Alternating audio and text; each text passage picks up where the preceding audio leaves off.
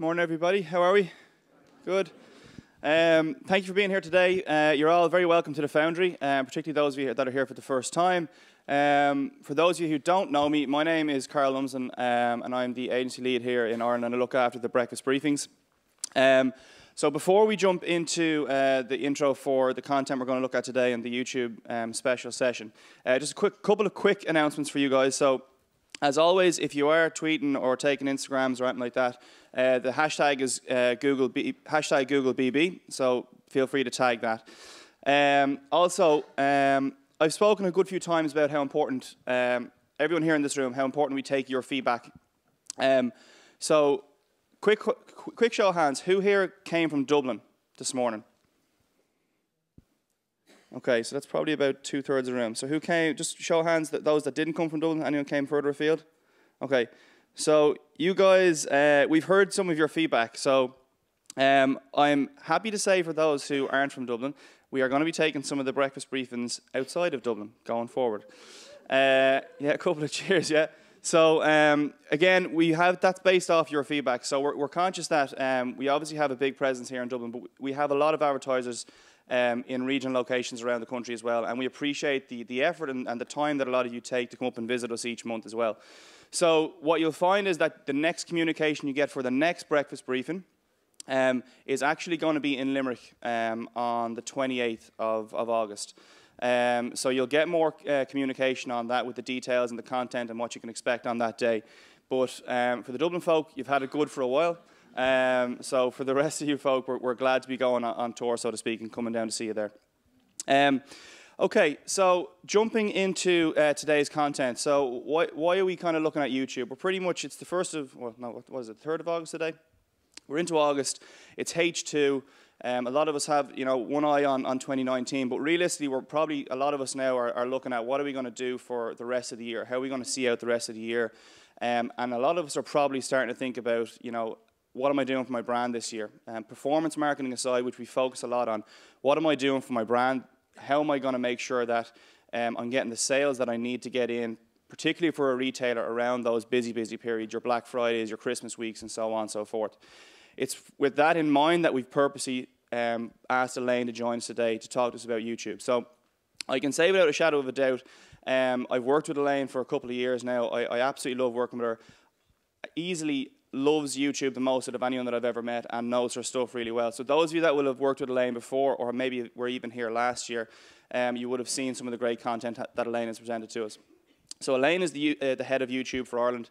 She looks after pretty much our strategy for YouTube in the market, and she works with some of our largest agency partners and some of our largest clients as well. So without further ado, please join me in welcoming Elaine up on stage. Thank you. Good morning. As Carl mentioned, I can talk about YouTube for days. But luckily, I'm going to take it easy on you. And I've thought about actually what can we talk about this morning that might be useful for you to take away. So what I've done is I've put together some, I suppose, really some of the kind of hot topics on the basis of conversations I've had quite recently with clients. A lot of what I talk about will be backed up with some stats and science. For sure, a lot of it is born and bred from experience on campaigns here in Ireland, but also globally. So I work closely with our product team in the States as well on trialing betas and that kind of thing. And for that, one of those reasons, I think that's one of those reasons why Ireland is really flying the flag high when it comes to betas and innovations on YouTube. In Ireland, I have to tell you, it is so satisfying when my US equivalent gets up in the States and is talking about Irish brands doing great things on YouTube.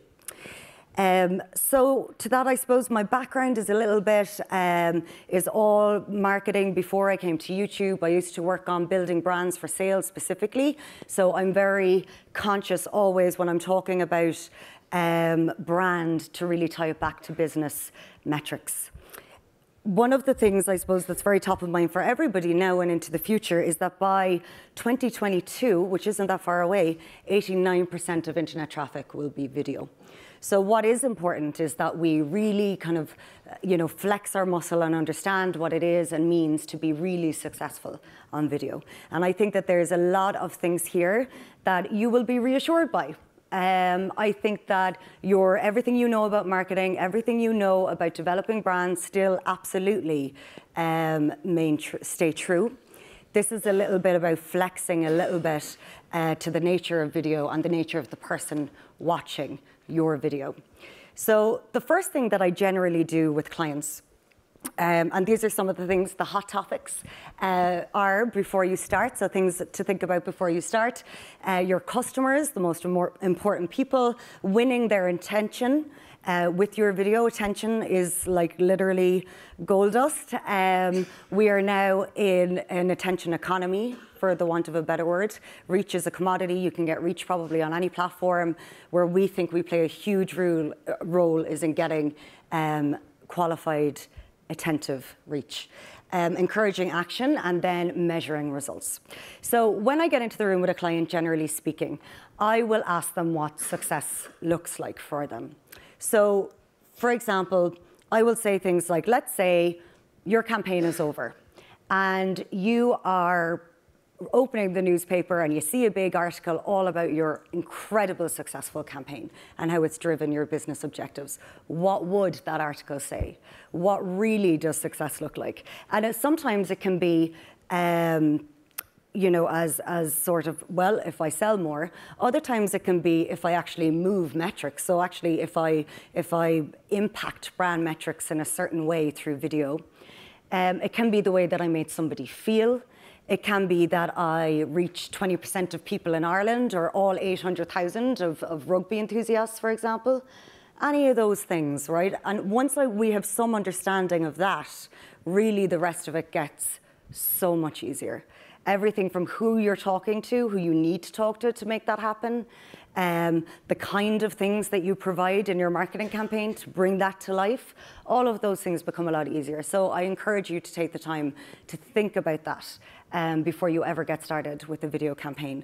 And to maybe color our thinking in a little bit, we've put together a little love story collage on the way that some advertisers have been thinking about results on YouTube. Here's a video. This is a love story about Fiona and the car of her dreams. It's exactly what I wanted. Thanks to the little ad that found her. This is a love story about Lou, who was looking for an adventure. Ooh, wow. Thanks to the little ad that found him. This is a love story about a hungry mom. A thirsty fan. Sponsored by Brita. And 160,000 of his closest friends. This is a love story about a big brain powering a very big heart and even bigger sales results.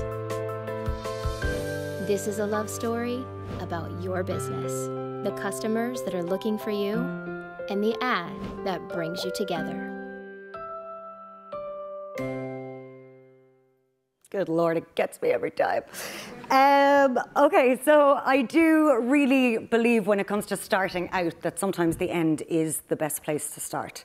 So when we're thinking about what we want our video campaigns to do and how we want to engage with our customers, there are certain questions that we might think about asking ourselves as we move through developing the campaign. So everything from developing your creative, your video, to how you actually promote and amplify the content, everything should always tie back to what is it that I want in the end. So there might be questions that you ask yourself about the creative, for example, around building awareness. Will people be able to recall and recognize my brand better after they see my video? Maybe I want to influence consideration. Will people be, more likely to consider my brand after they've seen my video? What about driving sales? Will people be more likely to buy? Do I want to drive purchase intent, or do I want to grow loyalty? Will people feel closer and more engaged to me after seeing my video? And this is actually an exercise we work through with brands, but we do it with creators as well. Because at the end of the day, creators are doing what advertisers are trying to do, which is do great content that reaches and moves people. So Video moves people, I believe, and can actually really change how somebody feels about a brand, or even just give somebody the best first impression in the first place. So if you've never done video before, something that can be kind of, it might sound oversimplistic, but search is effectively an unbelievable tool for like capturing intent. Somebody's already there, they're already searching for your product. Search is you putting your hand up saying, I'm selling this and I've got the best offer for you.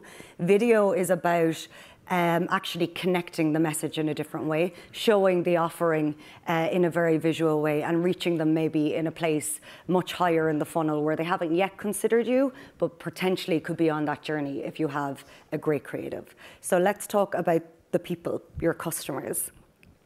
The key tip, I think, to winning on YouTube lies in understanding and respecting your audience.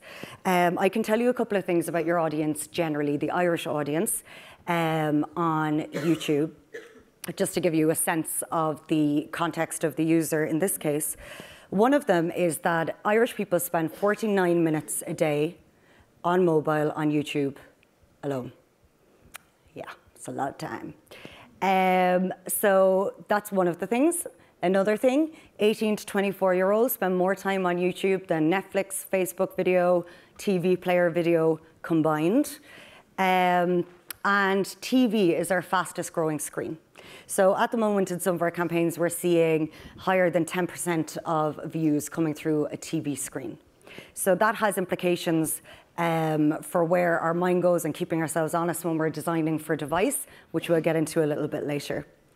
But again, that's just one of the contexts of the audience. The other thing is that when people come to YouTube, and I really encourage you to spend some, if you're not that familiar with YouTube, spend some time on it. The first thing is the more you spend on it, the lazier you can be, because it suggests really great stuff that you can watch. That's probably one of my favorite things. The second thing is you get to see actually that when people go to YouTube, right, it's totally different than when they go to any other platform. They're leaned in to watch video. They're not scrolling. They're hop from video to video, and that's the way they browse through videos. So even that in the last couple of years has changed, but I think that trend of hopping from video to video is here to stay. So yes, you can focus on having an amazing YouTube channel and all the rest of it, but people are discovering videos on the video level.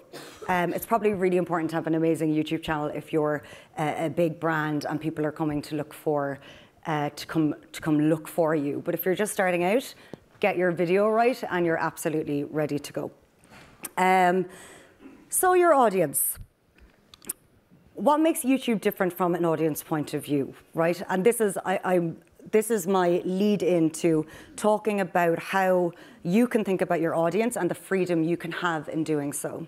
So YouTube is powered by 7 of our properties. So all of the targeting in YouTube, all of the way that it works organically just for people viewing is based on user behavior, observed user behavior from across 7 of these properties, right? So everything from Android to Chrome to Maps, Photos, the Play Store, all of that good stuff actually informs how we are able to target people afterwards. So we're able to build really robust, far-reaching, plug and play type targeting for you so that when you want to reach your audience, we know exactly how to reach them.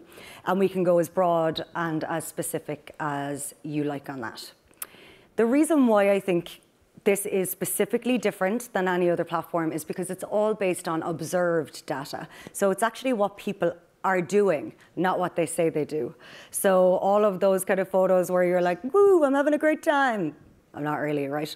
These are the stuff that, this is the real source of truth for us in terms of really being able to see people and your audience as they are.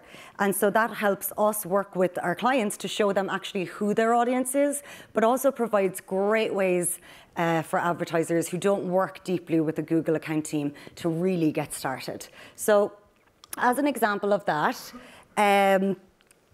you know your customer better than anybody, right? You know your audience probably better than anybody. Maybe you're in your own audience, right? Maybe you're one of your own potential customers.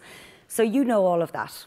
Great place to start. And I often ask my clients for actually tell me what you know about your client, show me the profile, and we'll be able to match that on our site as well. So this morning, if you were to think about me generally or my day-to-day, There's kind of some parts of the way it should have worked out and the way it didn't work out. The first one is that I was meant to get my hair blow dried, but I slept it out and then my hairdryer exploded. So now my fringe is sticking up in front of 200 people. So that didn't work, that's great. Renting, went to a coffee shop. I'll be going out tonight for dinner. I go out a couple of times.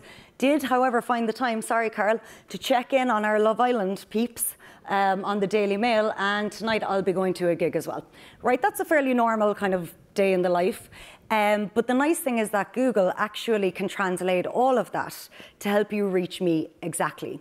So instead of, for this, for example, we have a profile called Regularly Visit Salons. For renting, we can now target people based on whether they're renting or not. For Love Island, we have like celebrity gossip. You can also build a custom affinity. So we have targeted a Love Island type profile. I'll show you how we do that in a while.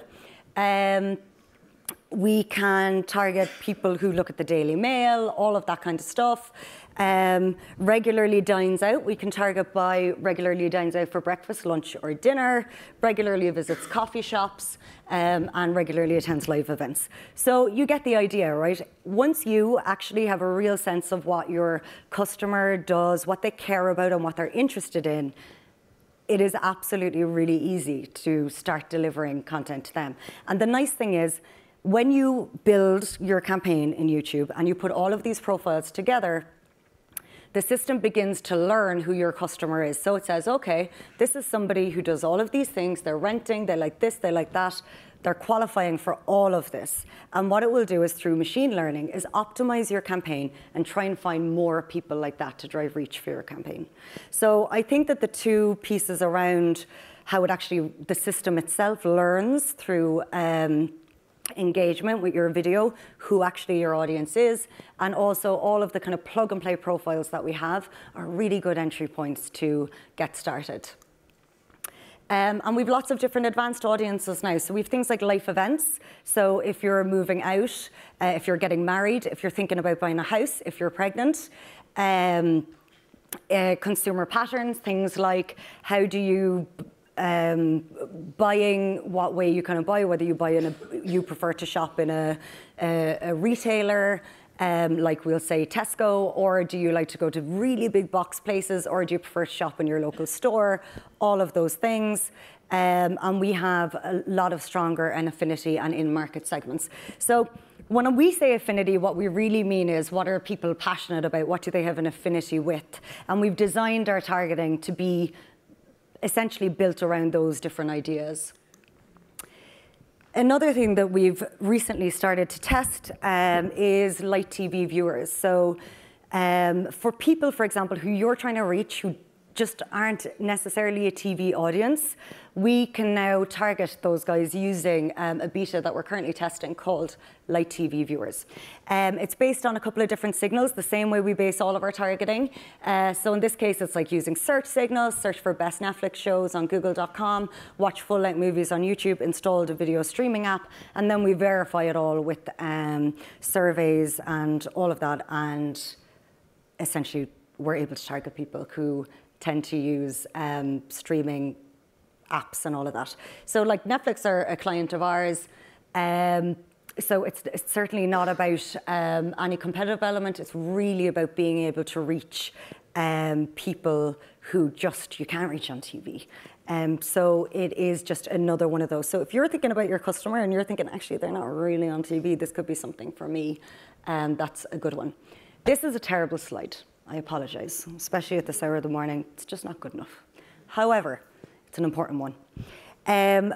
Custom affinity is your ability to actually build your own bespoke profile to you.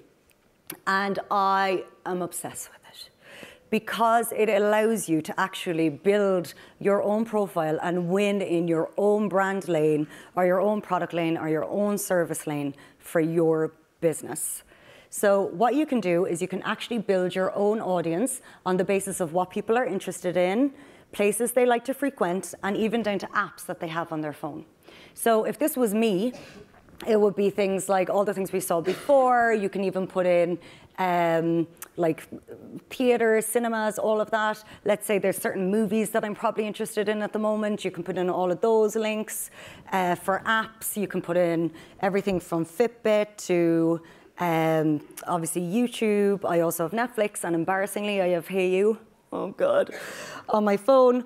And all of those things, maps, you name it, and you can actually build a profile that takes all of the signals from people who qualify for all of this and learns how to expand on that audience over time, and it works incredibly well.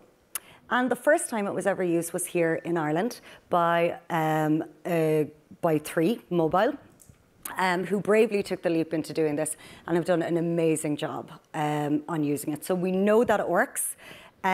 You just have to try it, test it for yourself. But again, I don't think you can get closer to exactly your audience and all the nuances of them there. For example, you can put in anything from like if they read newspapers, if they read the Irish Times, if they read Stellar, if they read whatever, you can literally plug all of those signals in and off you go. So just think about your audience from there. Sometimes we have a situation whereby customers aren't sure who their audience is at all. Like, you know, have a sense of it, have a sound-ish business case, really want to understand, though, who exactly is this for? So if you want to validate a few hunches, one of the things that we do often is we can build out a campaign and literally target everybody, every single affinity, every single age group, every single in market. So if somebody's in market for cars, new tennis racket, whatever, we put the whole kit and caboodle in. And by the end of the campaign, what we end up with is a picture of actually which affinity audiences engage with the video. So who actually chose to watch your video in the end. And I think that's one of my favorite things about YouTube. It's also the scariest thing about marketing on YouTube is that users choose, right? So they are there, they're leaned in, ready to watch a video. They're an unbelievably receptive audience. We have 50% higher watch time than any other platform, but if they're not interested in what you have to say, they will skip, right? So sometimes going really, really broad is a lovely way to see actually who is engaging. Who is choosing my brand, my product, my service? And it can be a really insightful way to get closer to your audience. Winning their attention. This is some key learnings from creative. So how have we really made our creative work hard for us? And there's a couple of pieces in this. My first one is that you need to be like Beyonce. Who doesn't? Yeah, so Beyonce is actually famous for it, and there's so many documentaries about this on YouTube.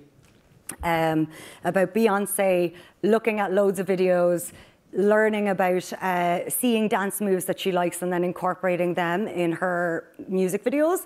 This is just one fairly mild example, but she literally, there's whole videos from like Single Ladies, for example, was from a video that she had seen years and years ago of these girls doing a dance routine, and so she copied it for the Single Ladies video.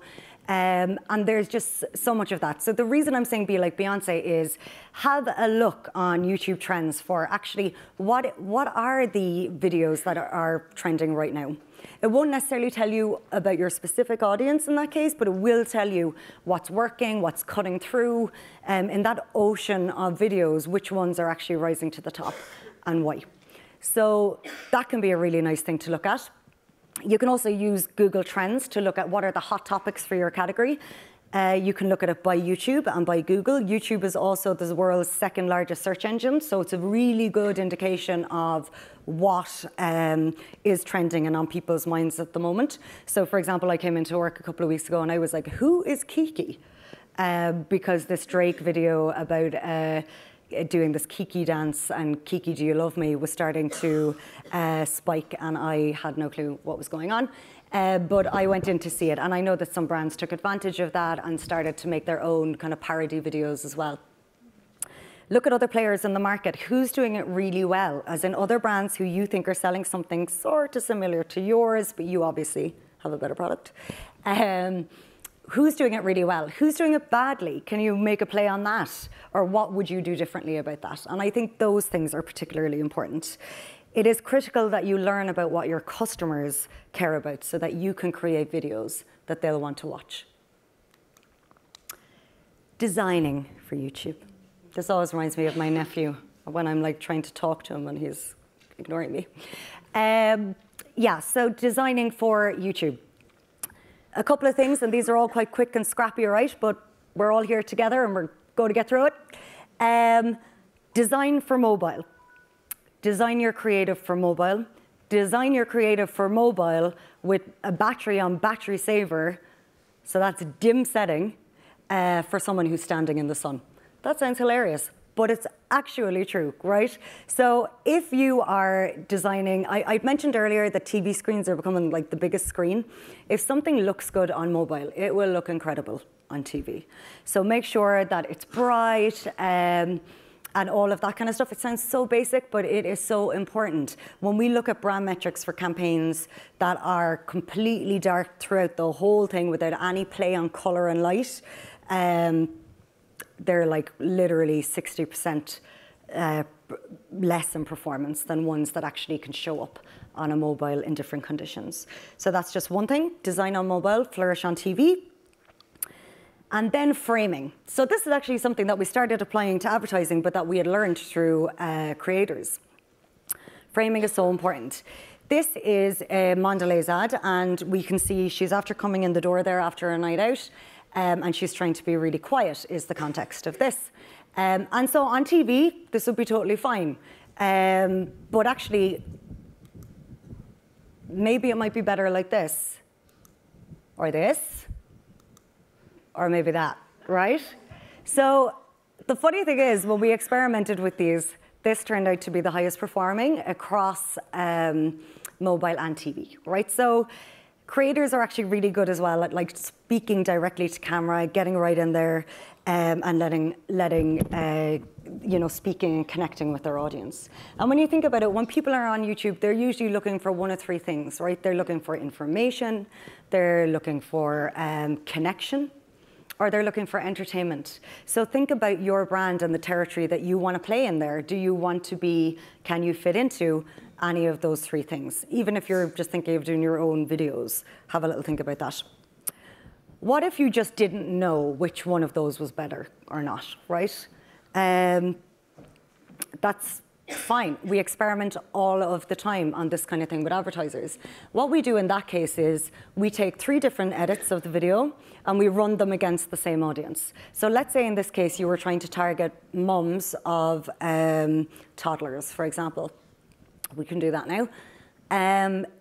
What you would do is run this creative against the same audience, and just for a quick and dirty test, you can see which ones watched the video for longer, which ones had the highest engagement, and see actually which one is driving the most engagement amongst your audience. A more sophisticated way of doing it would be to use brand lift surveys, which I will be touching on in the measurement section, so I'll park that for now. But the nice thing about this quick and scrappy approach is that it's actually one of the approaches that a big movie house uses to decide which characters to keep or kill on a series. So next time you're thinking about skipping, think about your favorite character and whether they should live or not. So yeah, actually, you know, movies are using that to see which character is resonating better with audiences for TV series and all of that kind of thing. So the actual use cases here are absolutely endless.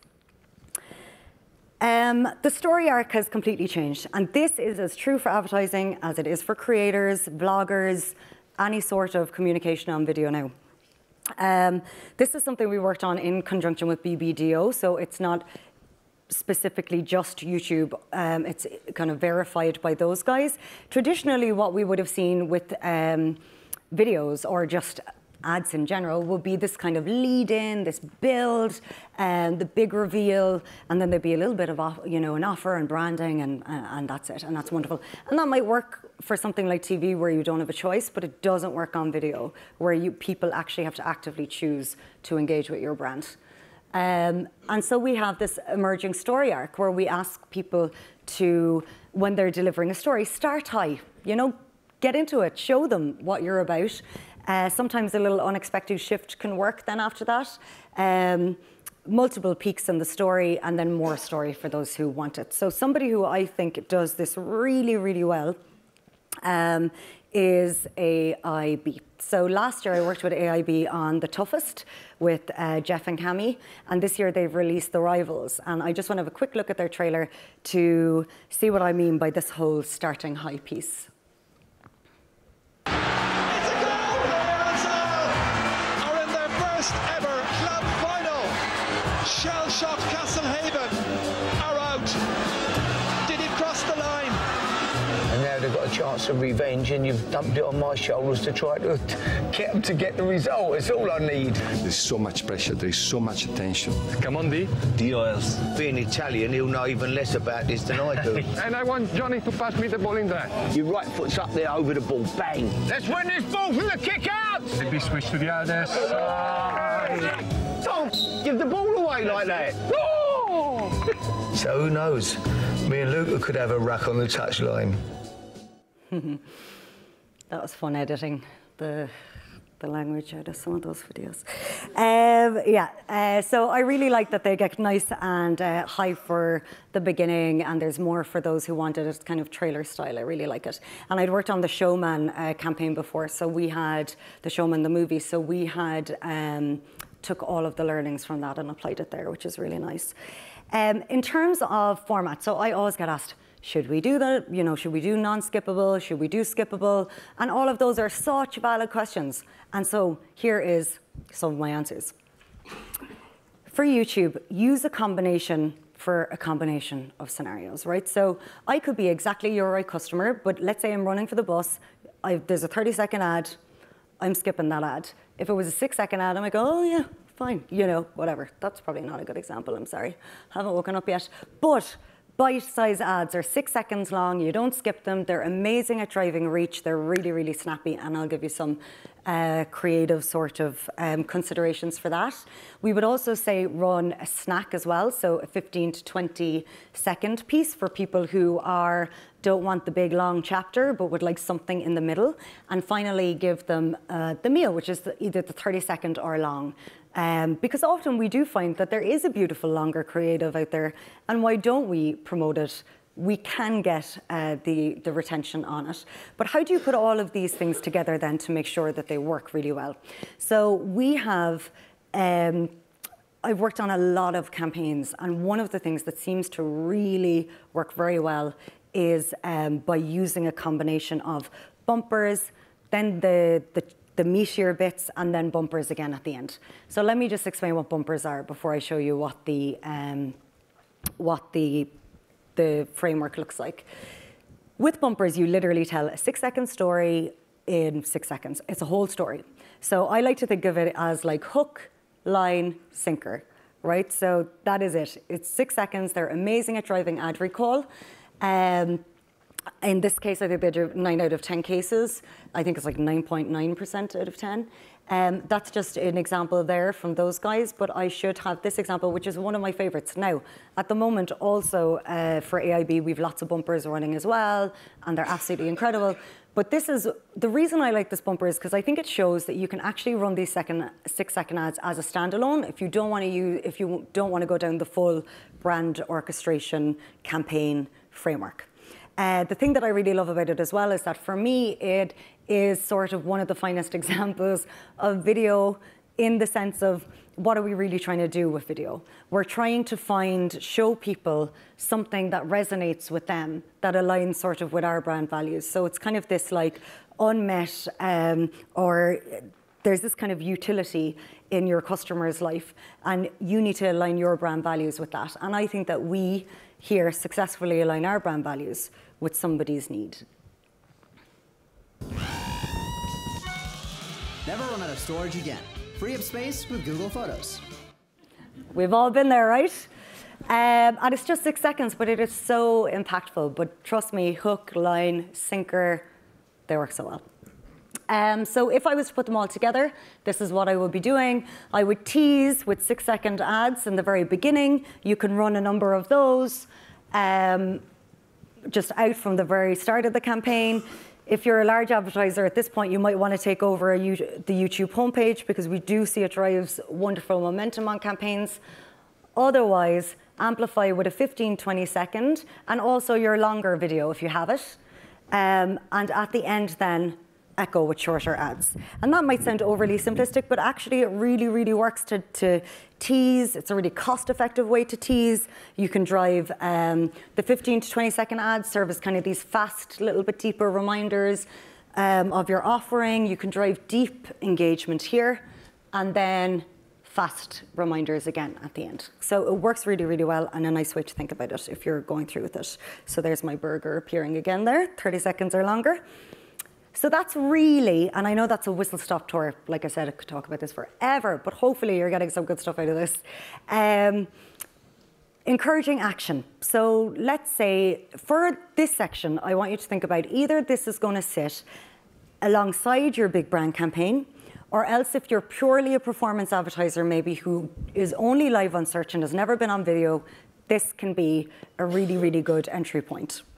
One of the things with this is, my team are now currently supporting, trialing out, supporting advertisers moving from search to video, as in, well, adding video to their search. So what we've done in a couple of cases is we've taken somebody's best performing search campaign and turned it into a video ad. It's really, really simple. We do things like that all the time with taking print and turning them into video. If you need that kind of resource, because I understand resource can be a barrier here, do reach out to your teams at Google. And we can try and scope that out for you. So with all of that said, we have another format that is driven completely towards performance. So while all of our the ones you know and love, the skippable brand, the 6-second non-skippable, all of those videos and ad formats I've talked about so far, they're all about branding, engagement, optimizing for view. This is literally a beast for conversions and driving qualified traffic to your site. So we find it really works very well when we set it up and make the conversion like visited a relevant landing page. So actually click through to get to a quote page or to buy something or to learn more. We're seeing this work really, really well with gigs, for example, festivals, and some of the telcos. So as I say, literally, this is what the ad looks like. You've got a big learn more there. You can customize it to be any of these different things. And at the end of the video, which it actually doesn't show there, the whole screen becomes full for another 5 to 15 seconds, depending on with the big learn more right in the middle of the screen there. And the other nice thing is that the button, a learn more button, appears over here and it stays on there for the entire video session of the person that they're watching. So if they don't click through then, in 20 minutes when they realize where they are and that they've gotten lost in YouTube, they might go back and click. One of the most powerful things about this, and this is back to audience, is that we have finally been able to get Google search and YouTube to talk to each other better. I've been waiting for this forever. So essentially what we're able to do now is if somebody searches for something on Google search, we're able to then serve them an ad on YouTube. So this is really important for, as I'd mentioned earlier, here they are, you're kind of capturing the intent. Maybe they didn't convert. I think like, what, 10% of I don't actually know what I have a slide that shows me it's like 15% of people will kind of get to this place, or 100% of people will get to this place, but you know, not everyone is going to convert. So you're able to talk to them again on YouTube. And it's for people who have searched in the last 7 days. So there's this wonderful recency about it. Somebody has searched for something, and then within the next 7 days, they get this ad saying, buy now, learn more, quote, etc. So the way you set that up is you can take either your top performing keywords, or you can just put in new keywords. And anyone who has searched those in the last 7 days may be served a YouTube ad by you. It's very, very powerful. Of course, this format requires a different way of thinking in terms of creative, right? So we've moved from brand into action now. So I need to talk about people a little bit differently. I need to talk to people a little bit differently. The other thing was about moving. How do I make them feel? How do I impact brand metrics? How do I get ad recall? This is about how do I get them to do something? So the way that we treat the creative can be a little bit different. So we gave this sort of action-orientated treatment to this video, starring Craig Doyle. This is the before. With Everest's combination of continuous hinges and multi-point locking system, these bifold doors are the most secure yet. Sorry. Their internal beading makes them even more secure from the outside. Sorry. Best of all, their thermally toughened glass is there to keep you safe and secure. Should a football, rugby ball, or 200-pound force come knocking, secure your doors today. Fit the best. Fit Everest. And this is how we optimized it for action. With Everest's combination of continuous hinges and multi-point locking system, these bifold doors are the most secure yet. Secure your doors today. Fit the best. Fit Everest. So they're just slightly different, right? Again, absolutely not rocket science, but they can make such a difference to the performance. There was other thing, yeah, sorry, just one other thing on that is actually if you're moving into this and you want to use TrueView for action, a couple of things that are just very useful are repeating what you want them to do. So a couple of times there, you hear him say the brand name a lot. You also hear him tell you what it is exactly you want him to do. And it says it very clearly as well. And just to confirm that Craig Doyle is not a relation of mine. If you are using YouTube for performance, it is an always-on product, right? It is great at being able to capture all of the great stuff you do up here from a brand point of view. But when you think about it, people are always searching for something that you're selling, a product or service, and this gets better and smarter over time. So the longer you have it actually running, the smarter it gets to actually converting towards your goals and learning your audience. So it's very, very efficient. It's kind of a no-brainer because if people aren't searching and if people aren't clicking through, you don't pay, right? So it's completely efficient. If you are serious about converting attention, I just have to make this point. This is me now on my soapbox. Sorry, Carl. If you're serious about converting attention, you really need to pay attention to viewability. And I say this because if somebody has not seen your ad, i.e. if your ad is not strongly viewable, it's very unlikely that you can say that somebody took an action on the back of that ad. So irrespective of what conversions platforms, etc. are reporting, if they do not have strong viewability, it is very unlikely that they are actually driving the conversions that they are saying that they are. And I hate to see dollars wasted, so that's why I'm saying that. YouTube is 95% industry viewability. We are higher than the MRC accredited standard, and that we continue to try and lead in that area because we feel like it is so important for our advertisers. The second thing about viewability is that we also have done lots of research. You can see it all on Think with Google with various independent like Ipsos, Double Verify, that have shown us that actually ads that are viewable and audible so that you can see and hear have a stronger and positive effect on somebody's ability to, for example, recall the ad. Again, not rocket science, but it does go to show that if you've invested in a beautiful creative with music, all those things, that will actually have an impact on your customer. Make sure that they are seen and heard. Measuring the impact on my business. A couple of things here. There's lots of things we can measure. Again, I love the kind of the scrappier, let's test it and see what the campaign data tells us. But there are other things. We can run brand lift surveys, and I'll show you an example of that. There's online results, of course. If you use Google Analytics, you'll be able to see quite clearly what your brand campaigns are doing for you. Offline results, we have third-party solutions. We have YouTube store visits now, so we can actually show after somebody has seen your brand ad on YouTube, did they go to your shop, all of that kind of stuff. I really want to show you this. These are our brand lift surveys, right? So this is the way it works. This is for ad recall, and this is for brand awareness. We can also measure purchase intent, consideration. We can also measure an uplift in Google search directly as a result of your YouTube campaign. So did people search for you after they saw your video ad as a direct result of that ad? What we do is we run your YouTube campaign, and then we serve this survey in the space of where you would normally say a YouTube video ad to people who saw your ad, and an exact replica of that audience, but people who didn't see your ad, and measure the difference between the two. So people who saw your ad, people who didn't, what's the difference? And we can attribute a certain amount of uplift.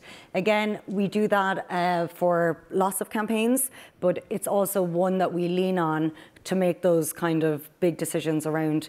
Sometimes if we're launching a huge campaign before the World Cup, for example, like we were working on with Nike and Adidas, they want to know which campaign works, which creative actually works the best. So we'll put 3 creatives into a campaign with a smaller budget, see which one works the best, and then we'll go live with that tease, amplify, and echo with the one that has actually performed the best. So just things to consider when you are looking at that. This is my gift to you. Our playbook for creative advertising. The reason I love this site is because there are some things you will just skim through, you'll be like, okay, fine. But the really nice thing is there's loads and loads of video examples, there's worksheets. So all of the worksheets even that I have done with my clients, I've actually uploaded to the site, so you can do it. There are decks, so if you're ever, for any reason, talking about YouTube to somebody yourself, you too can spread the good word by downloading any of the decks from this site. So if you just search Playbook for Creative Advertising, all of the stuff is there for you, and I would love you to have a look at it. If you have any feedback, let me know. There are slides, like I said, there's worksheets, all of that good stuff. Finally, I want to leave you with something that I'm particularly proud of. I'd mentioned earlier that 3 Mobile had been really brave enough to test our custom affinity audiences with us. And in doing so, we were able to reach exactly their audience. We ran this 30-second ad, which I'm about to show you in a second. You notice it's a little bit darker, right? But the treatment of it and the way that the way that the light is treated throughout the video works really, really well.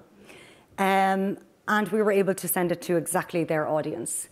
The engagement rate turned out to be the highest in the world, right? So we are the small country that can. The highest in the world for Sri Mobile last month and the month before. It's an incredible video, and I think it is, again, I think when you see it, you'll be like, yeah, this is music, I can hear it, I can see it, and I hope that it inspires you to think about your next step on YouTube. We can't fight this feeling when so many years have meaning. We touch souls, now we're even.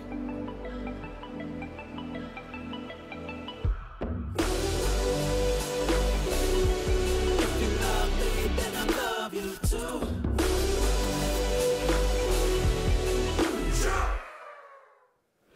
It's small and sweet, and it beat Beyonce and Jay-Z when they were trying to promote their album, so if I ever meet them, I'll apologize.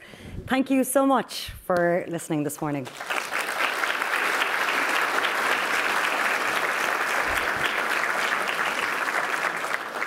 Thanks so much, Elaine. I think I can speak on behalf of the room when I say we can feel your passion for YouTube. Yeah. Right there.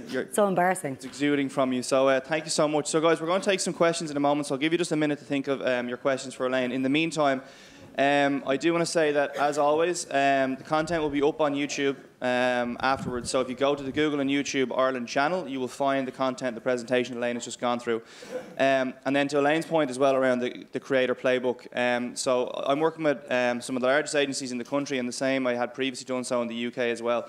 That creator playbook is the starting point pretty much for 99% of the conversations that we've had. So if you're looking for that playbook, go to Google search, type in YouTube creator playbook. It'll take you to the link. And as Elaine said, really, really great resources and good starting point for any YouTube campaign. So with that being said, anyone in the question with burning questions on, you're thinking about doing YouTube or you've done it before, it didn't work, any questions, now's your chance to fire them at Elaine. So put your hand up if you do have a question. Down here right in front of me.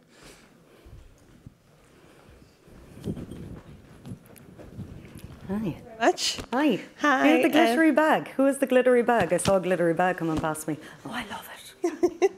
Yeah, we tracked down from Belfast this morning, so hopefully as well as Limerick, Carl, you'll come to Belfast over the border. Possibly. Possibly. Thank you for that presentation. It was great. My question is around vertical video. Yeah. So I run a website, trainingmatchmaker.com, to tell people about learning events like this. Brilliant. And trainers that are available to hire. So I got to go to BBC's Digi Belfast free learning event, which was amazing. And those creatives, those video creators were very, very against vertical video. They say that we've got two eyes. Our eyes are wide across our face, so why dare anybody make us watch vertical video? But I've seen that this week YouTube is now hosting vertical video. I know that Instagram now has Instagram Live TV, which I assume is a competitor to YouTube. So what's the research at the minute, or what's the YouTube feeling on vertical video now that it's currently being hosted? A big shock to me. Okay, that's actually a really good question. So vertical video, when you upload a vertical video to YouTube today, if you were to do that, what you would see on desktop is two kind of black spaces on the side of the video. But on mobile, it looks perfect. It fills the entire screen. The reason that we've allowed that, full transparency, is that we have lots of advertisers who, for creative constraint reasons, really, really want to be on YouTube, but they also have, they're on YouTube, but they also want to use the creative across other platforms, right? And so what we've done is we've said, okay, we will accommodate you uploading those videos on our platform, and it will look great on mobile. It won't look as good on desktop, but over 80% of our views come through a mobile device, right? So we're kind of like, okay, it doesn't. We're accommodating it really in a way. The other thing is that we have a player that can adjust for that kind of thing. So like Instagram, Facebook, they're all mobile first. We are, as in they're just on mobile app, generally speaking. They get some desktop traffic. We are on TV, mobile, and I've actually forgotten all devices in the world here. Mobile, TV, yeah, they're the main ones. Mobile, TV and desktop, yeah. So essentially that was just to accommodate people who wanted to flex, because Facebook can't flex in that way and Instagram TV can't. So we're doing it just to allow people to be able to move kind of seamlessly between platforms. Yeah, that's it, I think. Was there something else? Oh yeah, Instagram TV is not a competitor, come on. Come on. I'm only joking, but thank you for the question. Brilliant, thanks for the question. Raise your hand, guys, if you have a question. I'll be hi. Oh yeah, throw it. I love this bit. Hi, that was fantastic. Thanks, Elaine. Oh, thank you. Just a question. Coming up to Christmas. Yeah. Interactive and augmented reality videos. Yeah. Would you suggest doing them? So here's augmented reality, and here's the thing. I do think that augmented reality is obviously incredible, and we are definitely thinking about. We have YouTube channel. We have a whole YouTube apps dedicated to augmented reality video that were born out of our gaming business, for example, and that kind of thing. So we're very invested in that. In terms of the would you do it, absolutely love it. No reason not to. But I would say that you can be innovative in ways that don't require massive investment and resources. I think you can be innovative in doing things like your approach to engaging with your audience, how you speak to them, how you play with the formats, that kind of thing. I love augmented reality. If I had bottomless budget and all of that, I would do it. We also do marketing for YouTube, right? So we know what platforms, kind of what they do and what they don't do. I love, for example, on Snapchat I love that augmented reality bit that can come into it. So you can put your face filters and you can do all of that. I don't like that it counts a view the second somebody opens the app. So it's kind of like, I love augmented reality. I love the engagement. Do it if you think that it makes absolute sense for your audience, and if you think that your audience will see it. Do it if you think that you can tell your audience that you've done it. Sometimes I see people build amazing augmented reality platforms, but never tell anybody that they've done it through something like a YouTube campaign, and so it just sits there gathering dust. So I would say there are some considerations. We're big fans. So the interactive would probably be better one, something like the James Bond ads that you see. Yeah, I love those. You know, that kind of story. Yeah, I think interactive, anything that you can tell people about, and that will create a story. Anything that you can say, this is what we're doing, join in with this. So like, for example, AIB did a beautiful thing with their game. If you go to The Toughest Journey, thetoughestjourney.com, they've built this game for GA, and it's literally like it would have cost you €50 back in the 90s. And it's just this lovely free game that you can play. Everyone is playing it. It's seriously cool. It's not augmented reality, but it's playful. And I think if going back again to what's our objective, is our objective to be playful? Because I think that just being innovative and using augmented reality to be innovative and sexy and techy isn't a good enough reason to do it. Thanks for the questions, folks. I'm afraid that I'm going to hang around. The bright lights tell me that we've either run out of time or else the spaceships are calling us home. So with that, we'll call it a day. Thank you so much for your attendance. Thank you for the questions. And if you do have any burning questions, Thank you.